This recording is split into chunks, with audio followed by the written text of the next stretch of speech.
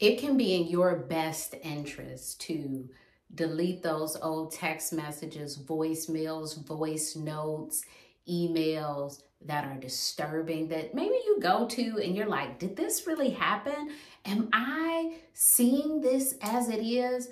Although you have that information and it certainly shows you that this big thing happened, it can also be damaging you emotionally to revisit things you're trying to move through. So if you are saving something to prove something to people, to have a file of, to be able to journal about this pain, it can be really healthy to release it. You do not need to keep, revisit, or return to things that have been harmful for you.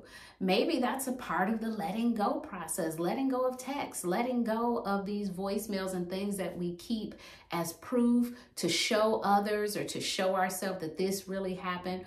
We don't need to be intertwined with our pain. Delete, delete, and delete.